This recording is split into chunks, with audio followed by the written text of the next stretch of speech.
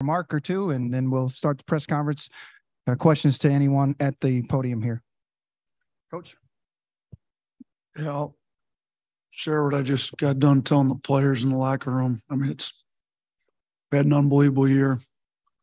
Everybody's really disappointed in the loss. It ended too soon. San Diego State's a very good team when you get to the Sweet 16. All the teams are good at this point. They're tough, physical, veteran group. It's a huge accomplishment to get to the Sweet 16. Coach, appreciate it. Questions for anyone? Start over here on the left side, second row. Hey, Coach. Joey Blackwell, BamaCentral.com. You guys came out after halftime with really good energy. You had that run, jumped out ahead. I was just wondering, what kind of happened after that? Yeah, I think we started a 17-6 run to put us up 9. Then as soon as we got up 9, they went on a 12-0 run. Trammell had 8 of those 12 points. Our defense on him wasn't good. We had some turnovers that, fueled some. We didn't score a point in transition this game. They had 8. I think they had some in that run. Just, I thought we did a great job coming out of the half, ready to play, and they're a really good group with some veteran players. I mean, they definitely got experience, and they got down 9 and came out and turned it right around. So we got to give them a lot of credit.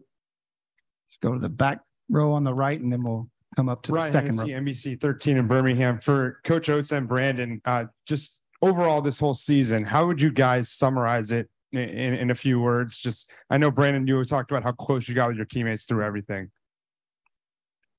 I think it was a pretty successful season. Made it to Sweet 16. It's probably one of the biggest tournaments I've ever played in my life. I think we really just came to have fun, really, and just compete at a high level.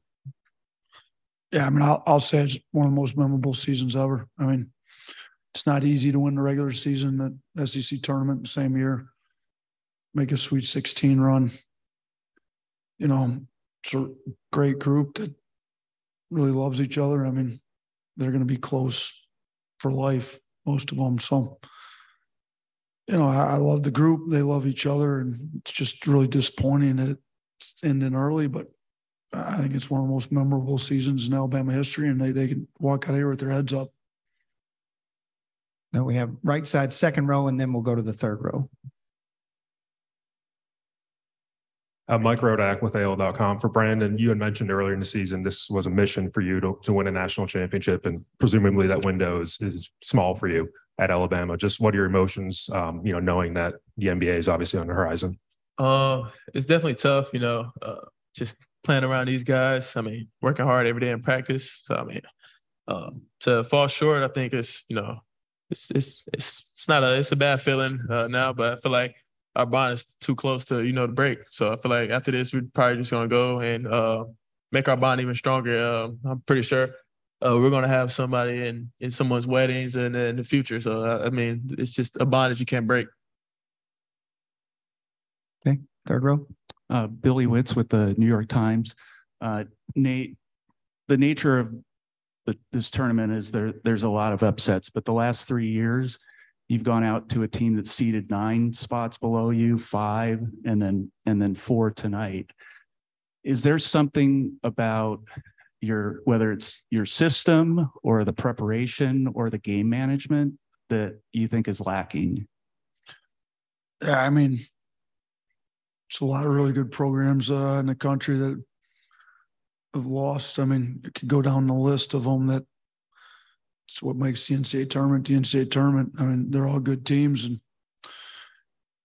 I mean, we were going to lose to a team seated lower than us unless we won the national championship this year. We were the number 1 overall seed. So, last year we had an injury that nobody expected when JQ blew his knee out.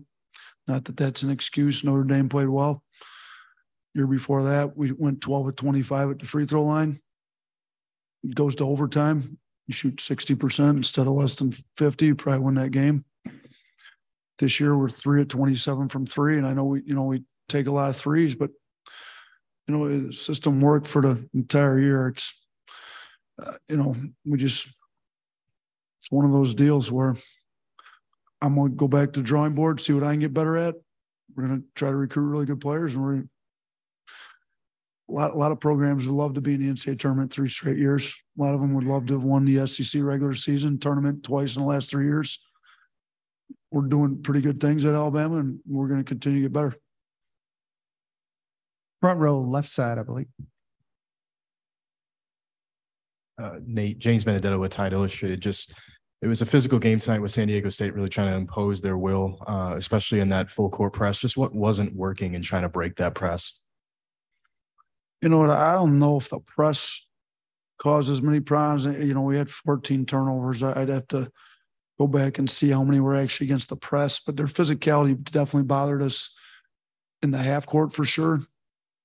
You know, they kind of got us off our drives. You know, Mensa ends up with 5 blocks. You know, they had 8 blocks on the game. We needed to do a little bit better job being able to make better rim decisions. But yeah, and they're tough, physical, big, strong, experienced team. And we, you know, especially in the first half, we didn't come out prepared. And that's, you know, somewhat on us and somewhat the players have to get comfortable with the way they play. We've had that happen before, but I thought they did a great job in the second half. And then our defense just wasn't quite good enough and to overcome the poor shooting night.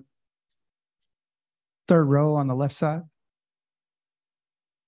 Mark Ziegler, San Diego Union Tribune. For all 3 players, similar question. What did San Diego State do to you guys? I mean, you've played very well all season. You're 3 of 27. You're 3 of 19. Maybe Brandon. I mean, what were they doing defensively that maybe you guys hadn't seen or better than other teams had done? I think we came in this game prepared as much as we can possibly. I think our shot making it could have been better. Our shot choices could have been better. But I mean, it's just San Diego's a good group of guys. They're vets, so they have a lot of experience. I feel like they came out and played hard. So that's what it is. Yeah, I agree with Brendan. Yeah, just picking back up what Brandon said. I mean, you know, we didn't make shots. You know, they made some tough shots, and you know, that's just how basketball goes. You know, win some, you lose some. Time for one more question. Kind of building off that, Brandon, it's clear that your passing can fire you up, bring some energy. How did they make it tough on you to facilitate tonight? Like I've said, I mean, we prepared as much as possible as we can come in this game. There's nothing we haven't seen, you know, building up to this game, just going back off to our whole season. I mean, we've seen switch defense, traps, anything that's been thrown at us. I feel like just my passing ability, I feel like it just comes natural and just builds my team and myself up to give the energy that we need. Okay, guys, thanks for your time tonight and this week. Appreciate you.